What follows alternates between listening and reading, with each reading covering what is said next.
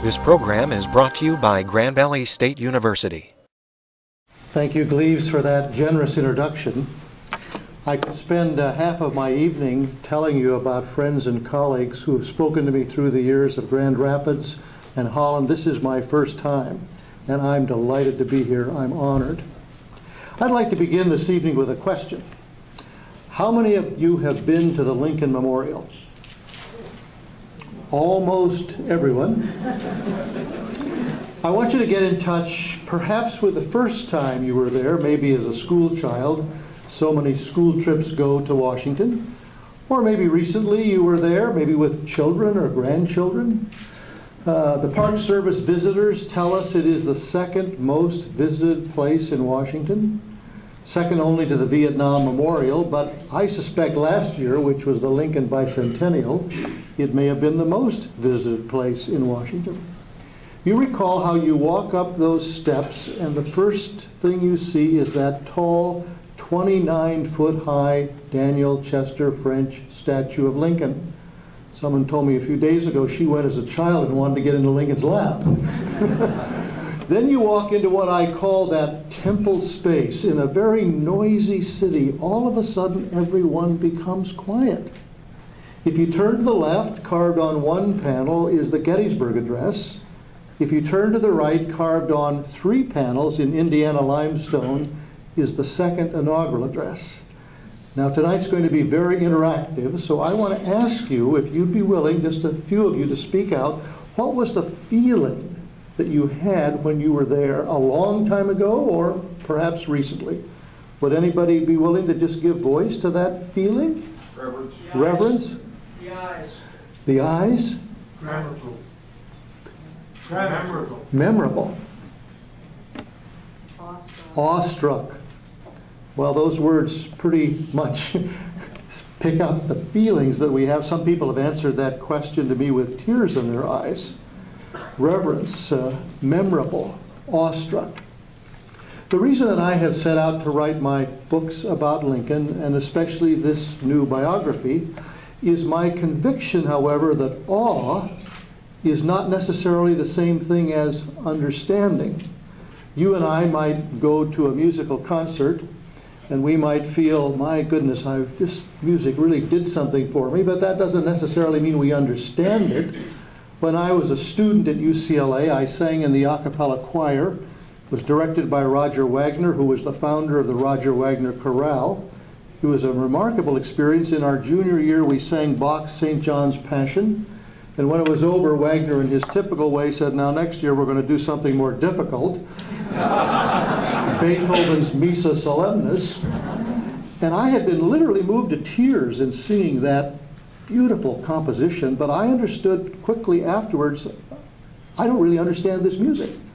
So in my senior year, I took 2 courses for non-music majors, one on Bach and one on Beethoven.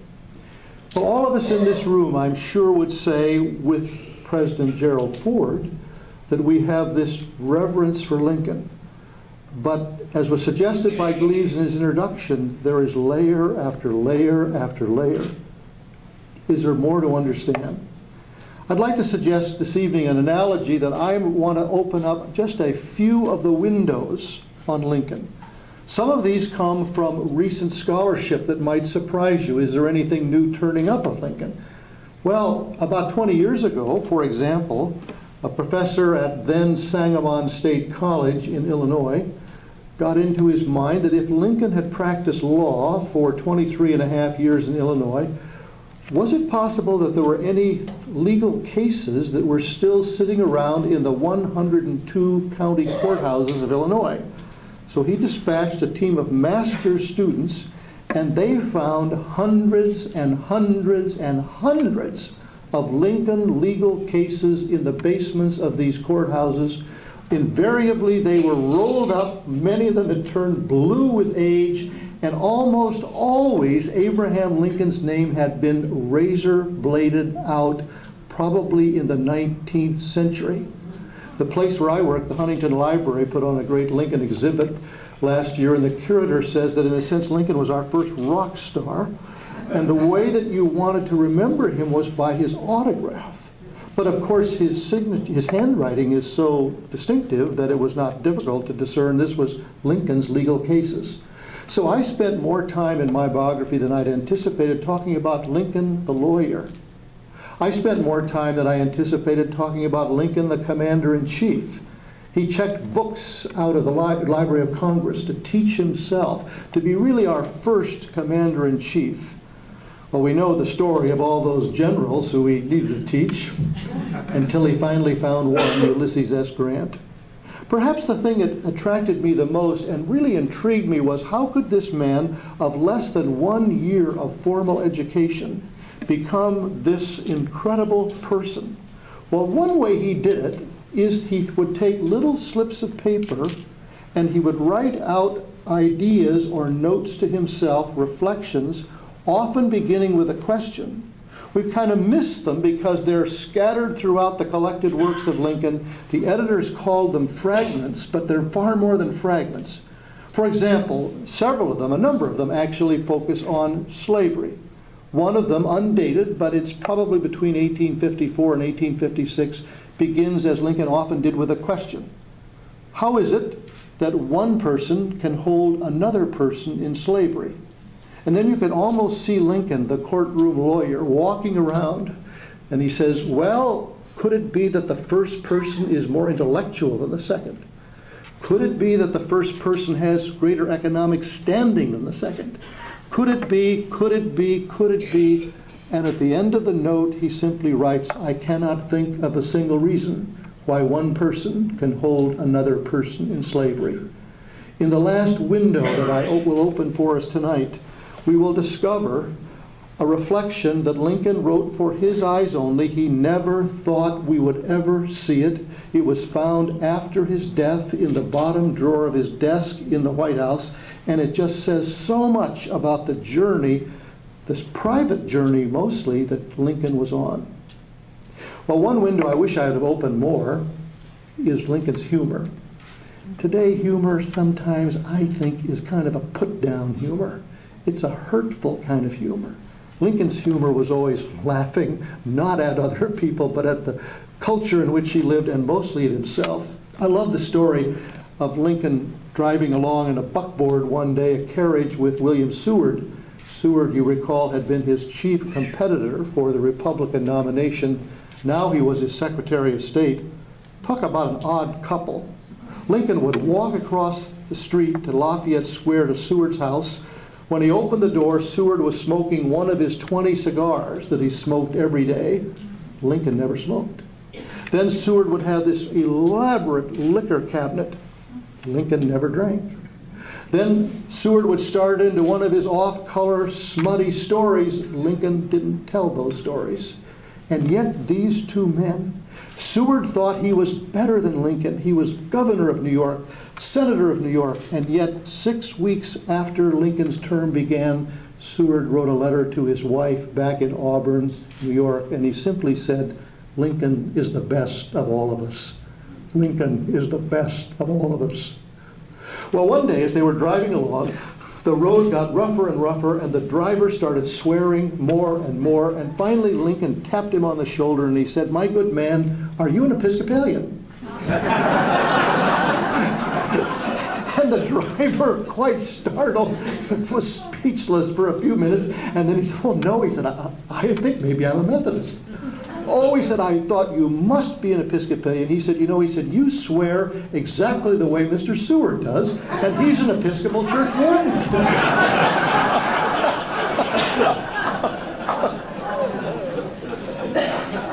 Well, the first window I want to open tonight is Lincoln the politician.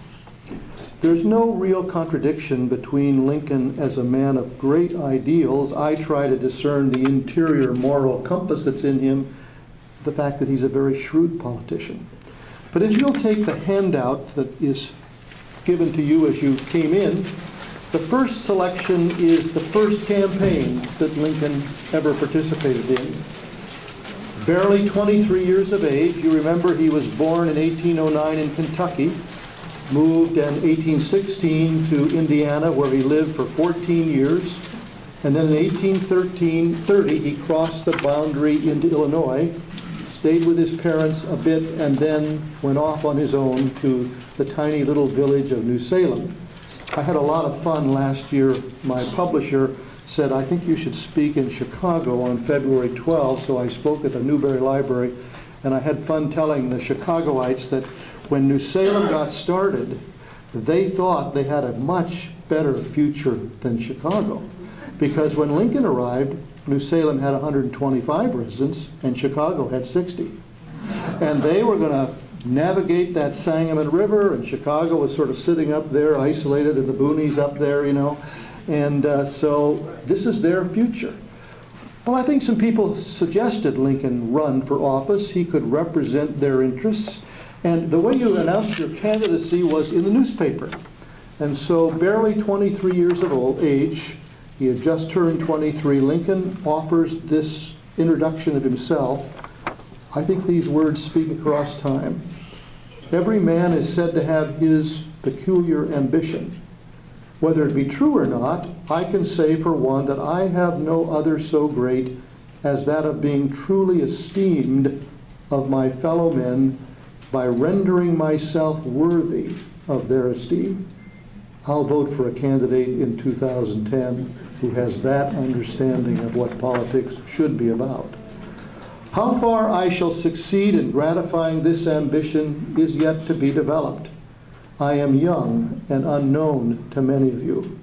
I was born and have ever remained in the most humble walks of life. I have no wealthy or popular relations to recommend. Well, his campaign interrupted by the Black Hawk War, Lincoln ran for the block of men running for so many seats in the Illinois State Legislature. Lincoln did not win. But in that region, that territory where the votes were counted, out of 305 votes, he received 279, the people who knew him best. 2 years later, as he became better known, as he moved out in various vocations, there were 14 men running for 4 seats in the Illinois State Legislature. He finished second of the 14. And within 2 years, he was the leader of his Whig Party in the Illinois State Legislature, the antecedent of the Republican Party. He then, after 4 terms in the Illinois State Legislature, his great ambition really was to serve in the United States Congress. They had in those days kind of a rotation system, and Lincoln was third man out of 3. So finally, his turn came, and he went to Congress, and he wrote home to his law partner, Willie Herndon, I know you're all anxious for me to speak, to make my mark, and I will, just wait. Just wait. As freshman congressman, he spoke out in the most remarkable way. I need to say that in this appreciation of Lincoln, I found myself surprised that through the United States State Department, I was privileged to speak last year in Germany, Italy, and Mexico. And in Mexico, I learned all about the American War. You and I thought it was the Mexican War. I learned about the American War, and I learned about the great Mexican hero, 5 feet tall, Indian by birth, Benito Juarez, whose great hero was Abraham Lincoln. And the mural in the great city of Monterrey to the 3 liberators of the Americas, and Lincoln is there as one of the 3 liberators. This amazing affection I found in Mexico for Abraham Lincoln. So Lincoln did rather a startling move in his early month in Congress, and I have 2 selections here. The war with Mexico had already been going on for about a year, but there was a question, I don't know that we ever asked that question when you and I were in school, who started this war? It's just the assumption, of course, the Mexicans started this war. Listen to Abraham Lincoln. The House desires to obtain a full knowledge of all the facts which to establish whether the particular spot of soil on which the blood of our citizens was so shed was or was not our own soil at the time. For Lincoln believed that at the very least we had drawn the Mexicans by a provocative action, forcing them to fire the first shot, but more probably we had taken the aggression by moving into territory that had been understood to be theirs. Not a popular stand for a first-term congressman. But wait, it gets better or worse. In January, just a few weeks later, he challenges the President of the United States. Now, I propose to show that the whole truth of this issue and evidence is, from the beginning to end, the sheerest deception. And after analyzing President Polk's 6 propositions defending his action, Lincoln says this: "Let him answer with facts and not with arguments." And it's interesting, Lincoln was so imbued with precedent, not simply as a lawyer, but he so loved the precedent of American history. Let him remember he sits where Washington sat, and so remember, let him answer as Washington would answer. In escalating rhetoric, Lincoln concludes, "I more than suspect already that he is deeply conscious of being in the wrong, that he feels the blood of this war, like the blood of Abel, is crying to heaven against him." That may not have been the Abraham Lincoln you studied in school.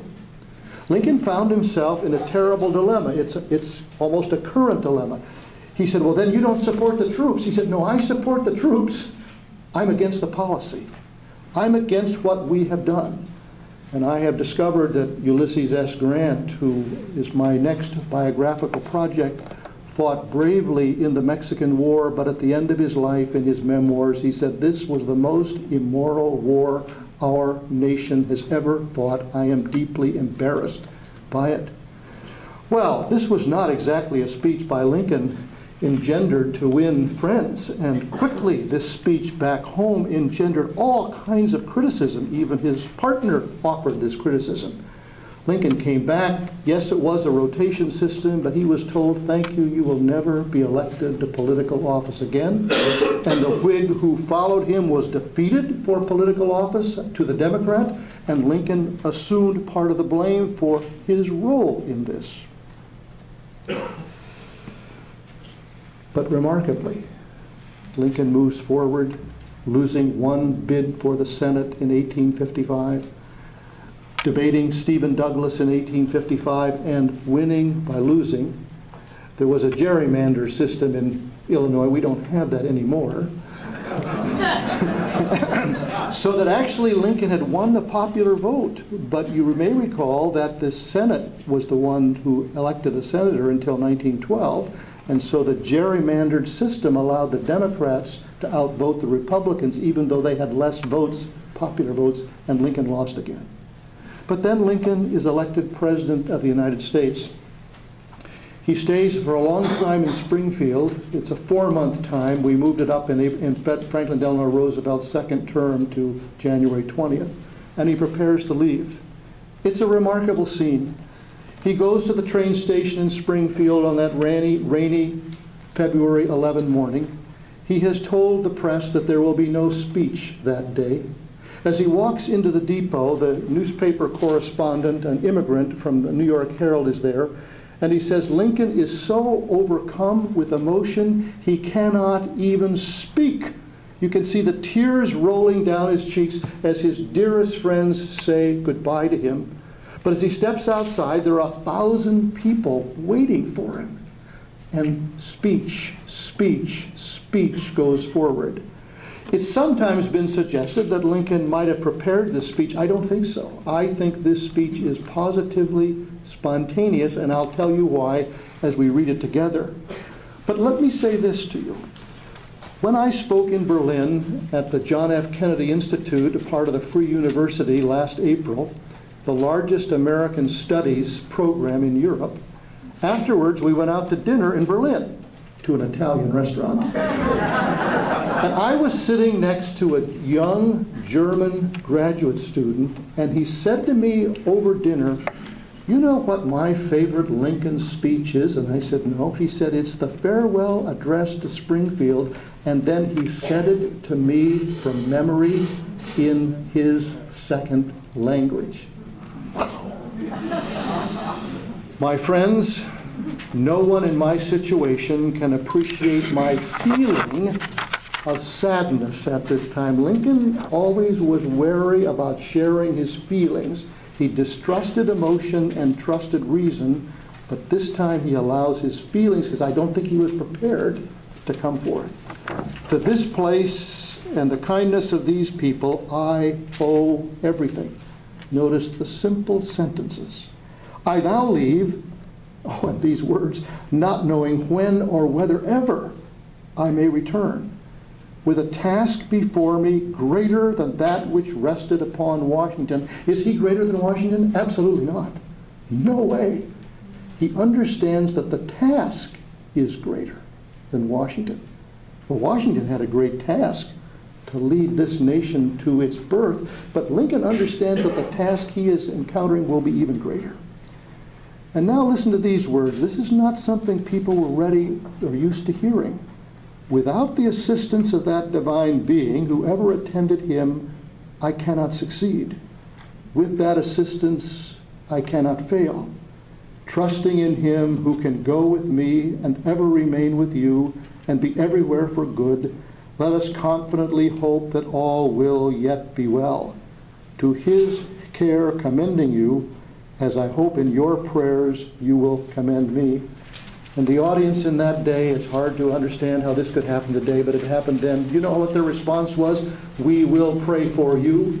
We will pray for you. When Lincoln got off the train in Rochester, New York, he rested on the Sabbath, and as he checked into his hotel room, he looked out the window, and here was this huge sign on the YMCA, we will pray for you.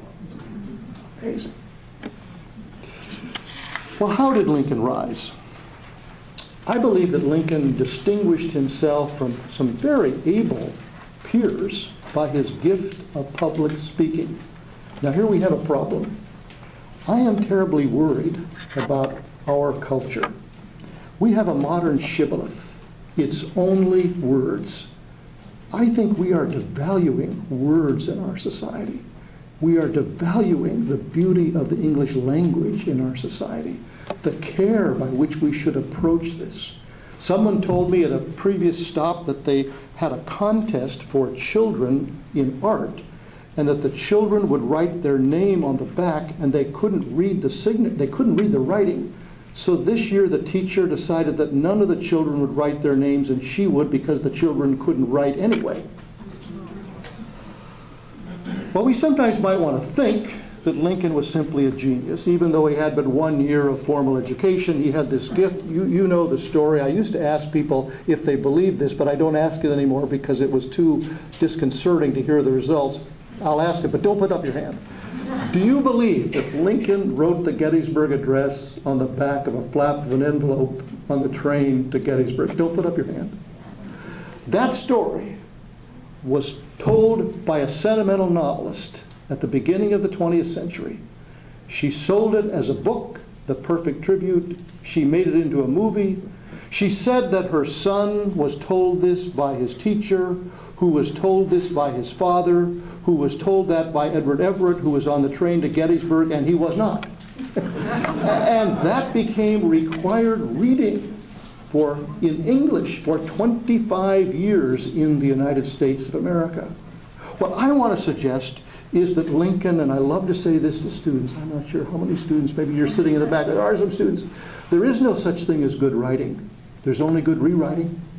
I can tell when you've turned in a paper that was written at 2 o'clock in the morning, and I write on the front of it, this is a first draft, it's not really acceptable.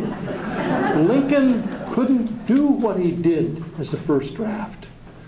When the crowds gathered after the victories at Gettysburg and Vicksburg, and they wanted him to speak, and he didn't really want to because he often wasn't very good spontaneously, but he felt he had to, so he began, what was it, 80-some odd years ago that our, but 4 months later, give him time, it comes out fourscore-and-7 years ago, our forefathers. Well, Lincoln, as he traveled to Washington, had prepared and worked very hard on the drafts of his inaugural address. He did something quite unusual. He showed them the 3 Illinois Friends and got their editing advice too, just simply said, great. He arrived in Washington and he met Seward that first Saturday. They went to church at St. John's Episcopal on Sunday morning. Seward entertained Lincoln for lunch that day. And Lincoln said to Seward, here's a draft of my inaugural address. He didn't know it was his first inaugural address. Would, sir, I know you're a fine speaker, would you be willing to look at it? If you have any suggestions, I'd be willing to hear them. That night, at parlor number 6 at the Willard Hotel, there was a knock. Lincoln opened the door, and here was Frederick Seward, William's son, and he said, sir, my father has an envelope for you. Thank you very much. Lincoln takes the envelope and opens it. Here are 7 pages of suggestions on how to improve his inaugural address. Seward had taken the text and numbered it in red ink, every single line. He made 49 suggestions to Lincoln. Lincoln accepted 27 of them with some modification. And then when Lincoln turns to page 6, why, he reads Seward's words, as for your last paragraph, forget it. I have written 2 new last paragraphs for you. You may choose which one you would like to use. Can you imagine? Well, Lincoln chose one of Seward's last paragraphs to be his final paragraph of his inaugural address. If you'll turn the page. What I have tried to show you here, the column on the left are the sentences of Seward, and the column on the right is how Lincoln takes Seward's words and revises them into what I would call prose poetry. Seward begins, I close. Now, the best way that we would edit would be to cut extra words, extra adverbs, extra adjectives. It's very difficult to cut a 2-word sentence, however. So what is Lincoln doing here? He extends it. I am loath to close. To really understand Lincoln, I suggest that we need to hear his words out loud. In my books, I say to the reader, say these words out loud. I learned in studying American education that teachers asked students to read out loud until some afternoon in the 1930s when a frustrated teacher said something like, Johnny, you're disturbing Mary. Please read to yourself. And we've adopted this habit of reading to ourselves. I say that the students in the room read your papers out loud, and you'll get a sense as to what is being said. So may I ask us to say out loud Lincoln's first sentence, and say it very slowly. You and I speak about 150 words a minute. Lincoln spoke only 110 or 115 words a minute. Let's hear what Lincoln is doing to change Seward. I am loath to close. Now, what is he doing? He's extending the meaning. I am loath to close. I close. He is also doing what in technical language we would call assonance. He is putting words of similar sound close together. He loves it. I am loath to close. 80. This is part of Lincoln's rhetorical skill. Well, the second sentence, Seward says, we must not be aliens or enemies, but fellow countrymen and brethren. Barack Obama chose this sentence as his quotation from Lincoln in his acceptance speech at Grant Park in November of 2008. Listen how different it is from what Lincoln says. We are not enemies, but friends. We must not be enemies. Lincoln learns that less is more. It's a hard lesson for people to learn. We'll skip the third sentence, but now imagine to yourself that Lincoln, on page 7 of Seward's letter, as he's standing there in parlor 6 at the Willard Hotel, he reads out loud Seward's words, the mystic chords which proceeding from so many battlefields and so many patriot graves pass through all the hearts and all the hearths in this broad continent of ours, will yet again harmonize in their ancient music when breathed upon by the guardian angel of the nation, And I think Lincoln said to himself, my goodness sakes, what can I do with this?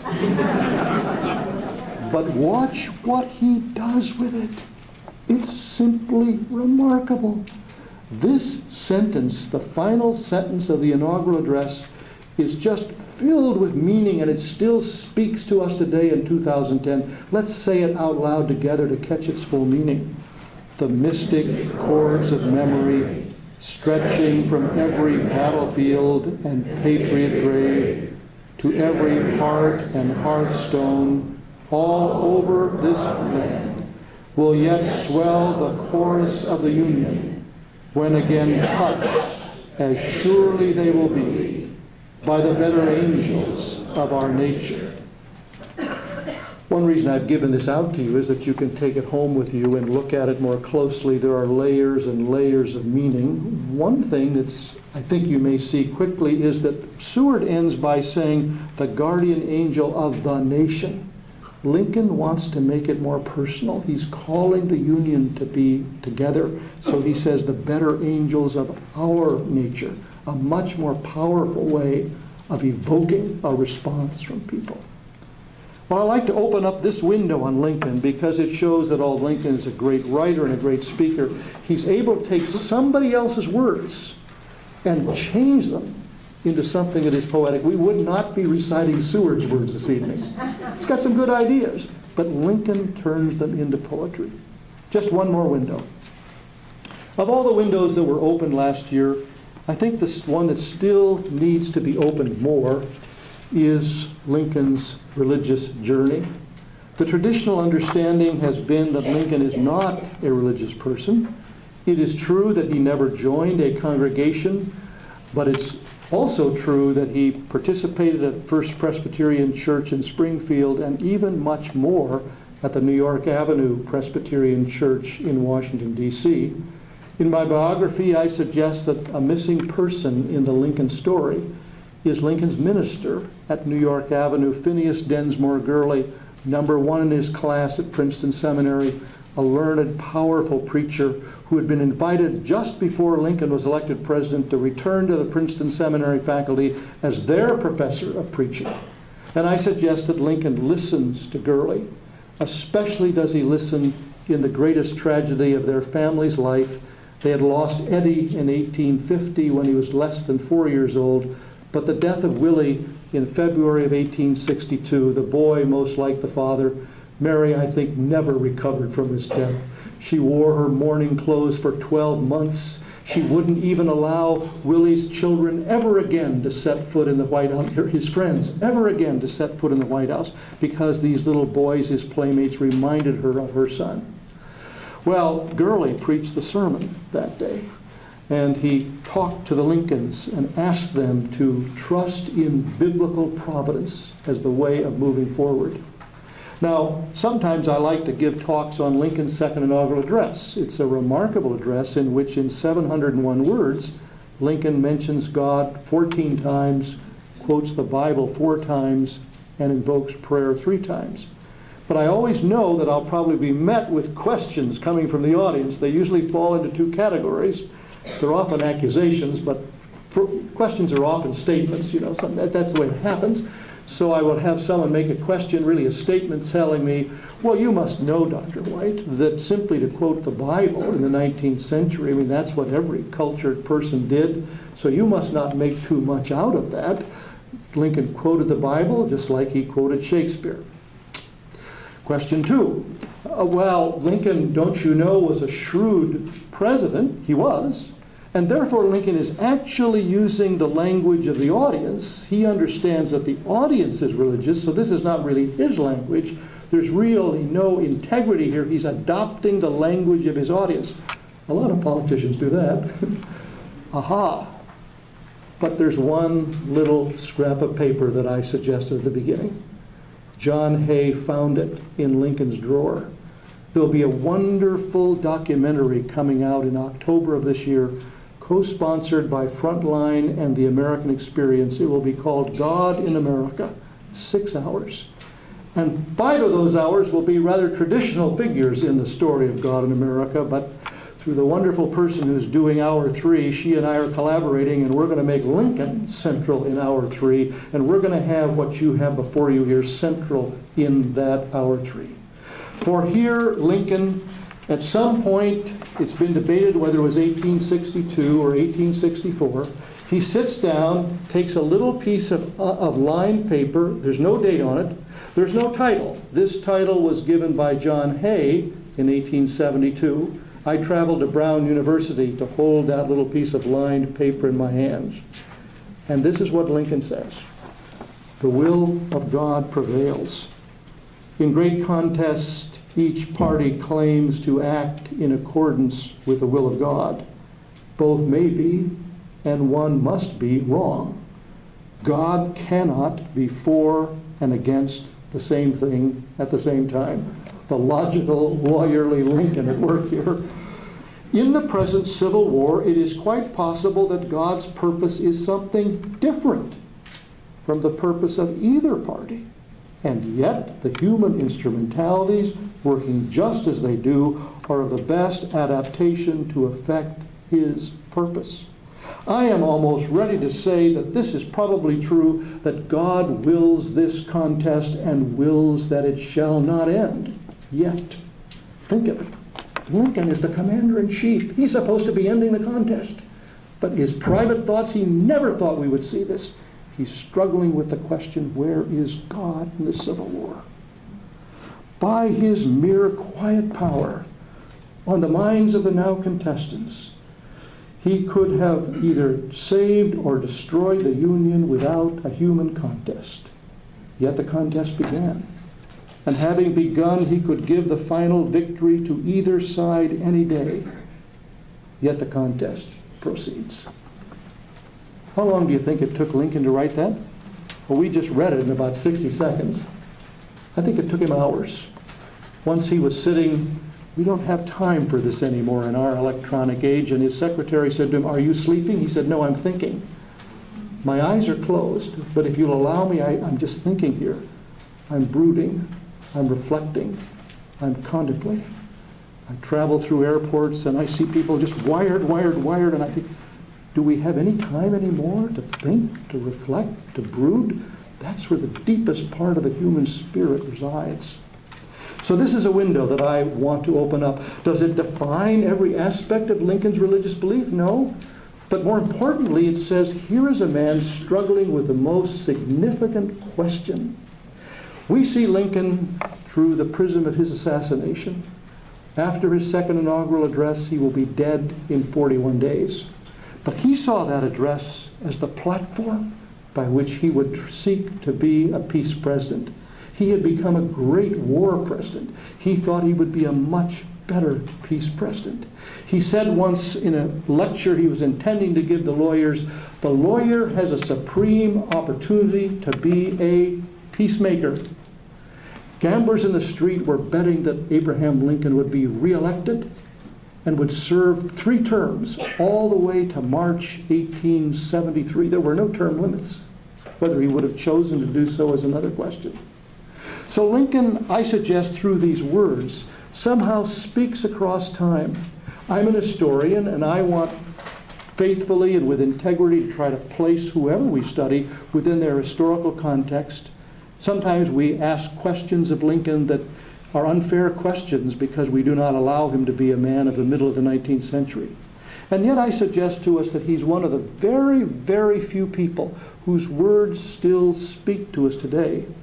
In the commemoration of the first anniversary of 9/11, the people of New York City sought a poet or a politician who could give voice to those deep feelings. In the end, they simply recited the Gettysburg Address together. May I close with this? Lincoln was a person who had a great reverence for America's past. He had read the biography of George Washington. He revered Thomas Jefferson and his words, all men are created equal. But in his address to Congress, what we would now today call the State of the Union address at the end of 1862, he offered these words: "The dogmas of the quiet past are inadequate for the stormy present. The founders, as great as they are, passed on the issue of slavery. The dogmas of the quiet past are inadequate for the stormy present. As our case is new, so we must think anew and act anew. And I think Abraham Lincoln is saying to us this evening, with great reverence and hopefully knowledge of our past, which can imbue us with courage, that it is up to every generation of Americans to redefine ourselves in face of the contests and the issues we face in our own time. If we do so, I think we will find Abraham Lincoln's initials carved on some tree. He was there before us. He can still be our guide today and in the future. Thank you very much.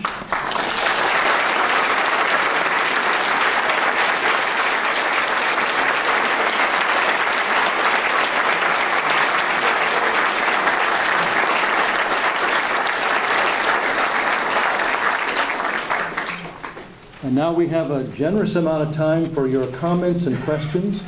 I will repeat what anyone says so that we can all hear. I have a question. Yes. How do you personally feel about the comparisons made between Abraham Lincoln and our current commander-in-chief?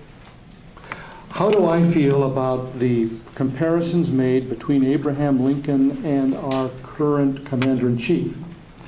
I think when I began to hear these, I felt I wanted to read Barack Obama's 2 books.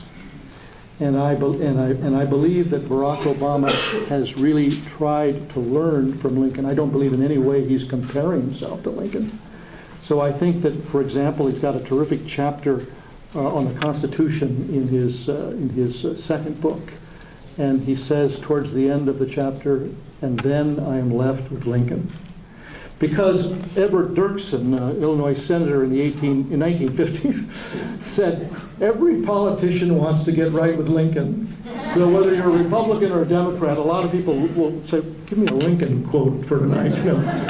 But it doesn't seem to go much further. So I think there's a real, the use of the Lincoln Bible, the train ride, having his event at the Lincoln Memorial, I think there's something very real there. But I don't think there's a comparison. I think there's an attempt to learn. Obviously, the Illinois factor is very real, too. And the criticism that both came to office with relatively little experience. Yeah.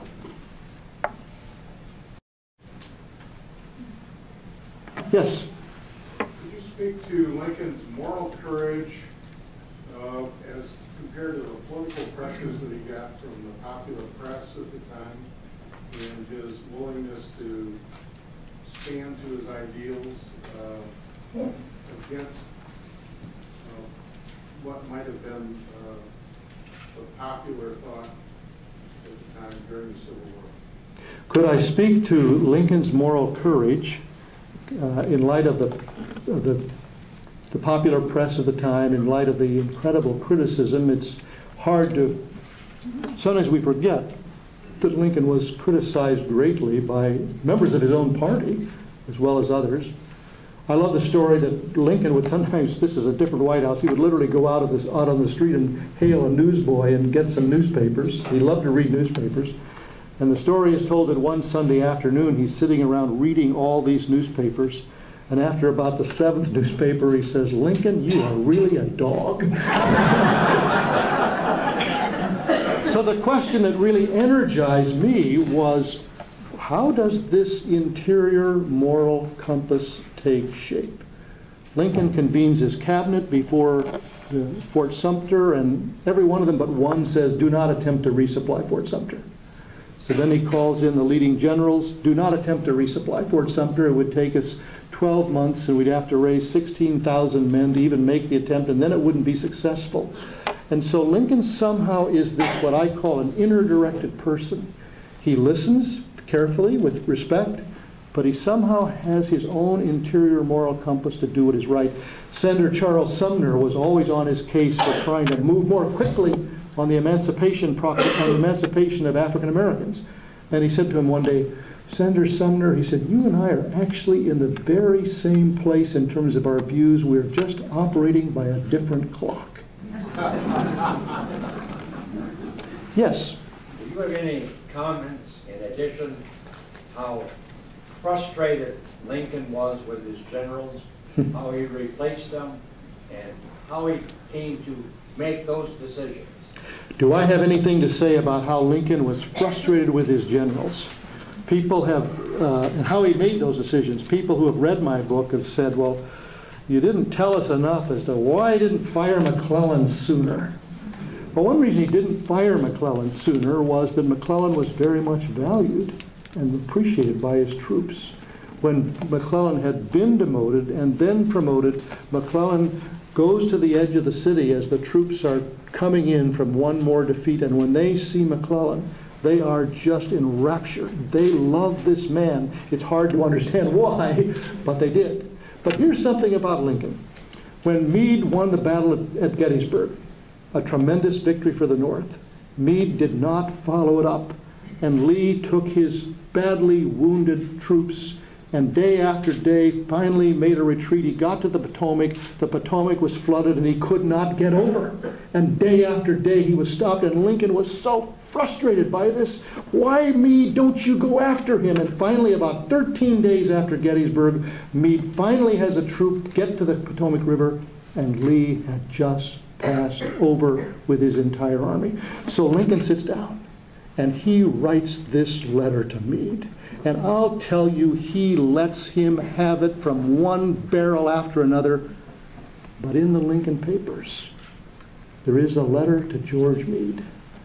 And on the envelope it simply says, never signed, never sent. For Lincoln understood that if he would have sent that letter, he would have crushed that man who had won such a great victory.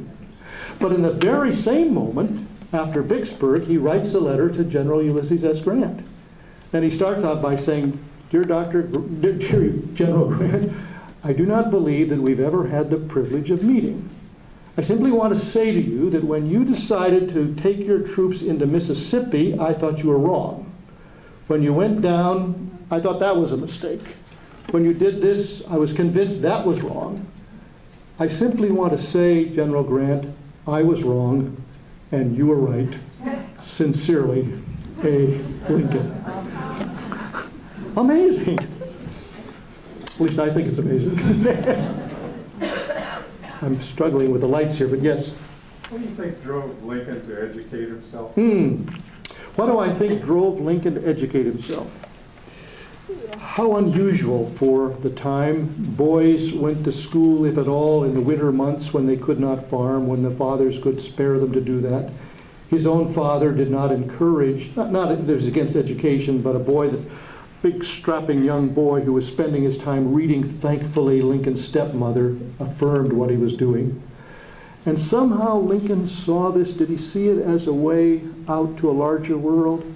I think reading often is an exercise of imagination, where we travel with Bunyan to England, where we go all these places that we can never go, especially in that world where we'll believe we'd never travel 25 miles from where we live.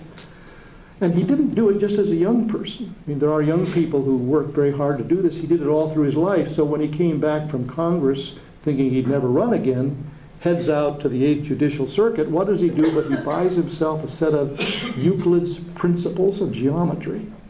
And at age 40, his fellow lawyers wake up at 11:30 at night, and here is Lincoln by candlelight reading Euclid's Principles of Geometry. And they say, what in the world are you doing? He said, I am trying to teach myself to think and to reason in a more disciplined way.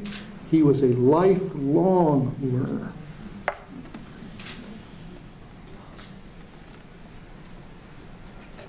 Yes? Can you speak about with Abraham Lincoln and his wife Mary, and how much she was responsible for some of his political ambition? Yes. I would like to speak about Abraham Lincoln and his wife Mary. Mary seems to have come in for a lot of bad press through the years, but especially recently, a lot of attacks upon her. Well, we know we can't get inside anybody else's marriage. I think they had a loving marriage. I think they had both a romantic marriage, but they had an intellectual marriage. Most girls of that era would have had 4 years of education. Her father believed in the education of his daughters as well as his sons. She had quite an education for a young woman of her time. She could speak French. And I think Lincoln saw this as quite remarkable. She was also very ambitious for him. I think she saw in many ways how far he could rise before he did. The sadness in a way was that she was his counselor, I think, when they lived in Illinois. When she got to Washington through her own travail, through his friendship with Seward and the members of his cabinet, inadvertently perhaps, I think she was pushed aside or felt she was now pushed aside. So she lost her place, and I think this was very difficult for her. So, and then the women of Washington treated her terribly. She was a cultured woman, but they treated her like a Western rube. And so this was really hurtful to her. She didn't help herself at times. I mean, she could overspend the budget. John Hay called her a hellcat. Lincoln often just walked away when she got pretty stormy with her temper. But then the loss of one son, the loss of a second son, and finally the loss of a third son. I mean, my goodness, the woman endured so much. Yes? Yes, sir. Do you think the whole issue of civil rights would have been different had Lincoln lived? Well, do I think the issue of civil rights would have been different? Yes, I do. And that's one reason he didn't live. The last speech that he gave after Appomattox, John Wilkes Booth was in the crowd, and Lincoln mentioned that perhaps those blacks who had fought for the Union deserved the right to vote, and perhaps others of intellectual ability might deserve the right to vote. And John Wilkes Booth turned to his friend and said, "That's the last speech this nigger lover is ever going to give." So, you know, today Lincoln has been attacked by some African Americans. You can take things out of his speeches. He was a man of his time. In the fourth debate at Charleston, he said, "It's not that I'm about to marry a black woman. It's not that I think blacks should serve on juries." But then often those who cite this stop there, but Lincoln didn't stop there. Those are debating points. He is conceding, conceding, conceding, and then he says, "But this black woman, in her right to earn the bread she does from her own hands, is every bit my equal and the equal of every person in this crowd, because all men are created equal." She's not social equal, but he believed that Thomas Jefferson's words meant that she had a kind of political equality. So it would have been a tough battle, and Ulysses S. Grant encountered that battle. The twin demands of both trying to allow blacks to have their rights in the South and yet somehow trying to bring some sort of reconciliation between South and North, that collided in the years of Reconstruction. I think Lincoln would have been the best positioned person. He would have blended strength and conciliation. Yes, please. In an age before Prozac, how was Lincoln able to overcome his depression and become so effective, even though he was prone to melancholy? How was Lincoln able to be effective, struggling as he did with depression, melancholy? I learn a lot from speaking at places like this, and in the last 6 months I've met 2 psychiatrists who've helped me answer that question. They both said the same thing. They said, "Do you know?" I didn't know. They said, "Lots of people suffer from depression. Why? Because they are more in touch with reality and the pain of reality around us. Whereas some people who are kind of, isn't it a wonderful day, it's a great day, nothing wrong with that, but they're not as much in touch with the pain around them." So in a wonderful book called Lincoln's Melancholy, the suggestion is that Lincoln's own personal struggles actually worked to make him more empathetic to the struggles of others. It made him more sympathetic to others. And that, maybe that's the way it worked. After Willie's death, you know, he said to Mary, he said, I cannot get down here with you. I must be the president. And on their last afternoon, before they went to Ford's Theater, she reported the conversation. He said, "I'd like to go to California, maybe to the Holy Land." He said, "Mary, this has been such a terrible time for us. We have been so unhappy. We must become happy in the next few years. We must change our spirit." So part of it, I think, was his own will to say, I can't live in this space. I've got to live in a different space. And that's not easy to do, but I think he could do it. Yes? I wonder if you know much about Robert Lincoln? A little bit. And if you could tell us about his career. Robert Lincoln was the oldest son. For whatever reasons, this is hard to discern. It's often been suggested that Lincoln was not as close to this son as he was to the younger boys. Robert Lincoln has also suffered a bad press because he is the one who put his mother in an asylum afterwards. But recently at Robert Lincoln's home, Hildene, which he built in the early 1900s in Manchester, Vermont, it's now a wonderful Lincoln Center, a young scholar found, can you believe this? This is why history still is detective work. About 7 years ago, just opening a drawer, and here were the letters between Robert Todd Lincoln and his mother.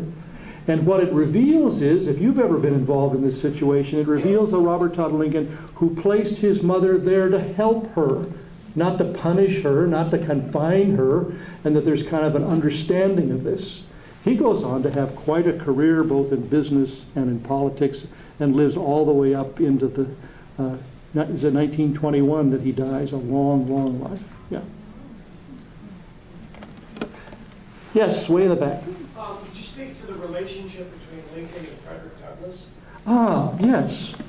The relationship between Lincoln and Frederick Douglass. Frederick Douglass was the greatest African American of the 19th century who had escaped from slavery, taught himself, became newspaper editor, reformer.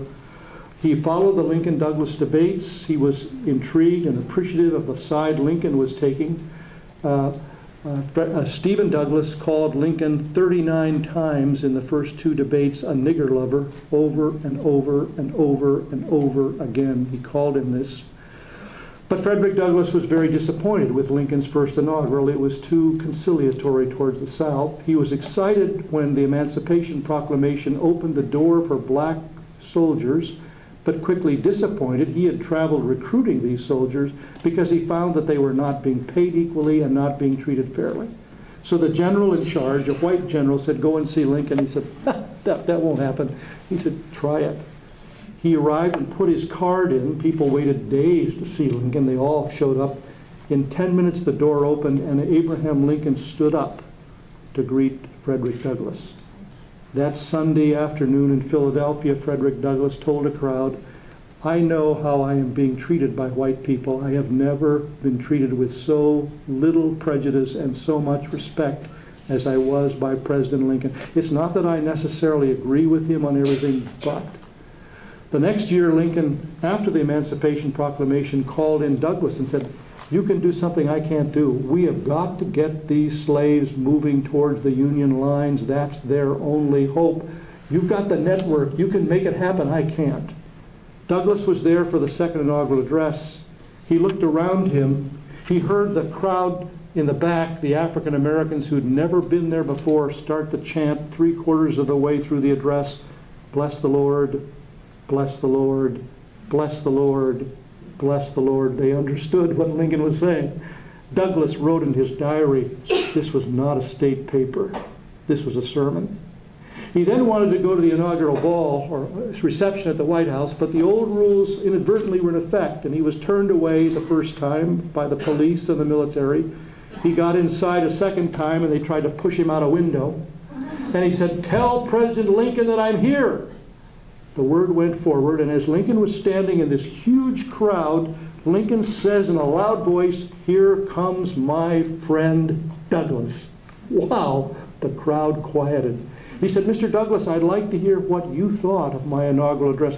Oh, he said, no, Mr. President, there's far more important people here. No, I want to hear what you thought of my inaugural address. Mr. President, I thought it was a sacred effort.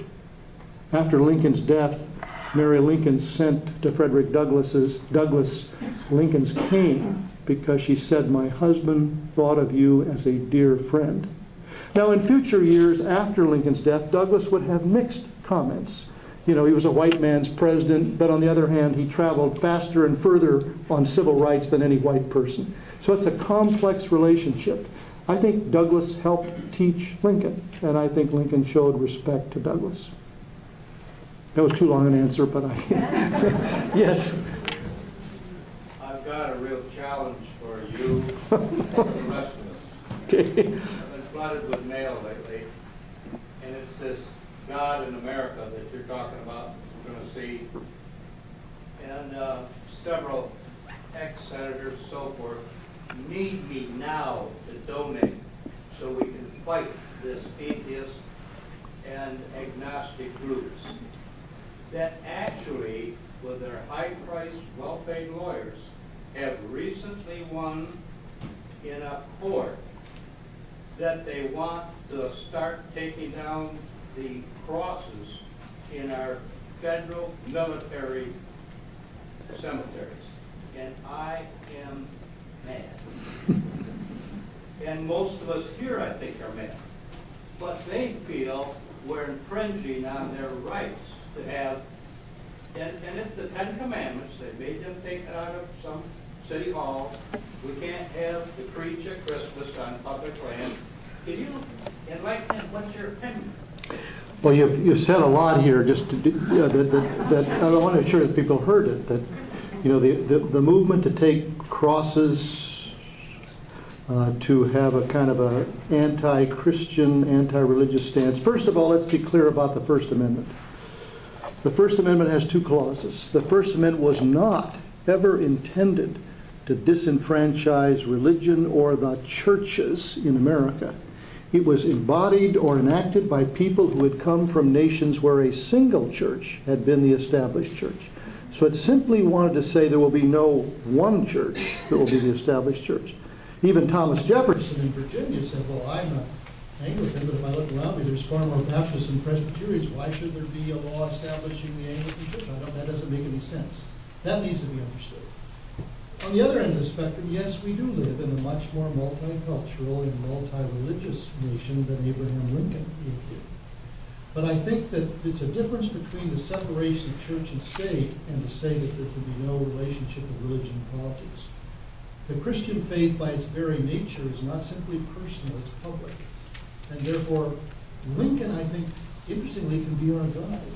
I think we can be respectful of those of differing persuasions, but this is part of who we are as a nation. And Lincoln says it so very clearly. And so there is a place for religion in the public square. There is a place for children to be able to have clubs in public schools. Sometimes religion has been its own worst enemy when it's been intolerant or arrogant. But I think there is a place for this. And it's a complex question, but I think this would be to deny who we are and would really be to misunderstand the First Amendment. Yes? Yeah, I have a question that I don't know that I ever heard any discussion of. What was Lincoln's relationship with his vice president? Interestingly, right. Well, vice presidents were very, very minimal role in that day compared to ours, or certainly the last 50 years. So Hannibal Hamlin changed his politics a lot in the 4 years. He didn't have much of a role. He didn't even sit on a cabinet meeting. So he returned to Maine and sort of joined the Coast Guard during the 4 years. And they didn't have much of a relationship. And then the real question, which may never be answered, but I think it's probably pretty clear that I don't believe that Lincoln selected Andrew Johnson as his vice presidential running mate. I think he probably said to what was called in 1864 the National Union Party, you select someone, and Johnson was in some ways a logical candidate because here was this Southern senator from Tennessee who had remained loyal to the Union, so he was a Unionist. So they selected Andrew Johnson. They didn't really know each other, and I don't think Lincoln had a hand in selecting them. And of course, no one imagined what might happen. Yes? Do you have any insights on his relationship with his father? Do I have any insights on his relationships with his father? This is a difficult one. The father's not a bad guy. The father has some of the characteristics of the son. Evidently, he had a gift of humor. There's been a debate on how successful he was. I think it's wrong to say he was not successful. He was a pillar of the Little Pigeon Baptist Church, helped build the church in Indiana. But he never appreciated the boy's intellectual curiosity or his desire to read books. And therefore, he kind of resisted this. He also perhaps did something that was really inadmissible. boys, by the time they were 13 or 14, would begin to work on other people's farms, and they would return the money to the family, but the father would give 10% of the money back to the boy. It may be that he did not give the 10% back to the boy. So there grew up this difficult relationship. And when the father died, he did not go for the funeral. And he wrote a letter saying at one point that if I came, it would only be worse than if I didn't come. And that's hard to defend. I mean, whatever our relationship is with our parent, this person is our parent. Some of us have had to discover we make peace with our parents even if we have a difficult and rocky relationship. So it's hard to fully fathom this, but it was a conflicted relationship. And how that works itself out, well, Lincoln then became this guy who couldn't discipline any of his poor boys. I mean, he ran all over him. Mary was a disciplinarian, and he was the teddy bear. But he loved children, and he loved the children in the neighborhood. So I try to talk about that in my biography, but I don't know ever get to the end of what's really underneath all of this. Yes? Emily Todd Helms, the younger sister of Mary. Yes. How did she affect the marriage of Abraham and Mary? You're asking how did Emily Todd Helm, the younger sister of Mary, affect the relationship? Could you say more? Did you think she did affect it in a certain way? Or? She did. Pardon me? I think she did. In what way? After her husband was killed Yes. in the Battle of Chickamauga, Right. a general in Chickamauga, Yes. she faced a certain amount of social ostracism in Kentucky and moved to Indiana. Mm-hmm. And at that point, having lost her husband and her home, was very vocal and anti-Lincoln for a time, was she not? She was, yes. Now, you know more than I do. I don't know if this is Mary's younger sister, how that affected their marriage. I mean, Lincoln had the difficulty that Mary's relatives were mostly Confederates, you know, and one living in the White House for a while, that was pretty difficult. But this was Lincoln, and he took a great deal of criticism for this. This didn't bother him a bit. You know, this was family, and this was what Mary wanted to do, and he was going to support what she did. I hadn't quite thought about how this might have affected their marriage. I mean, Mary and Abraham sometimes disagreed on political candidates they had through the years. Yes? With the founding of our country, it seems like we've had this balance of tug-of-war between federal and state government. Yes. With Abraham Lincoln, it seems like he's kind of tilted the balance towards the federal government. Yes. What's your viewpoint? How has that played itself out? Well, I don't like to talk about contemporary politics, but your question is an interesting one in the sense that you're raising this question of the balance between the federal and the state governments. What's really curious is the two parties have changed sides. And the Republican Party was the party that favored a larger federal government. Why was that? Because Abraham Lincoln, as a young politician, believed that internal improvements was the only way this country was going to grow. And this could never be done by a town or a county or even a state. So the building of the Transcontinental Railroad, land grant, Moral Land Grant Act, this is something the federal government had to do. And so, in a sense, he's become criticized by people today, I learned, not simply by the sons of the Confederacy, but by libertarians in other parts of the country who argued that Lincoln was the beginning of this terrible imperial presidency. He was the beginning of big government. Now, you could argue that in any war, whether it's Lincoln, Woodrow Wilson, or Franklin Delano Roosevelt, almost naturally, the president who's the commander-in-chief, the power of the presidency is probably going to grow. But Lincoln did believe that there was a role for the national government, and when he came into office, the phrase was, the United States are. When he left office, it was the United States is. Robert E. Lee decided against the United States and for Virginia. He detested slavery. He was against secession. He decided to serve his state. But Lincoln had this incredible belief in the Union, Alexander Stephens, the vice president of the Confederacy, who had served with Lincoln in Congress, said Lincoln's mystical religion was the Union. He believed the Union predated the founding of the United States.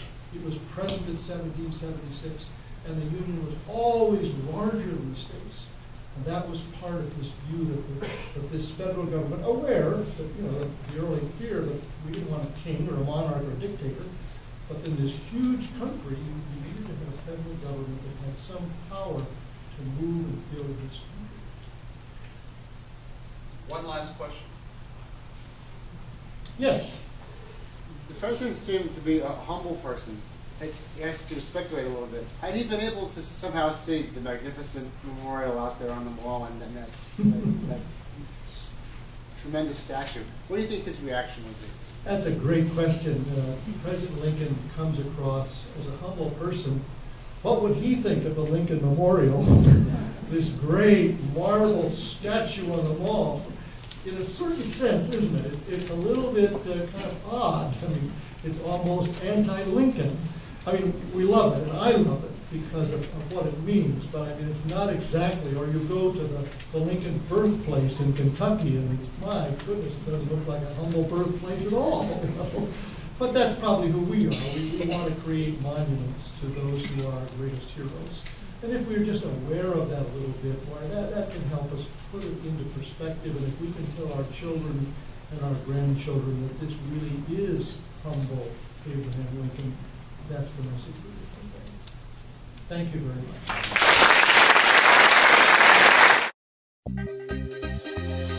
The preceding program is copyrighted by Grand Valley State University. Visit us at gvsu.edu.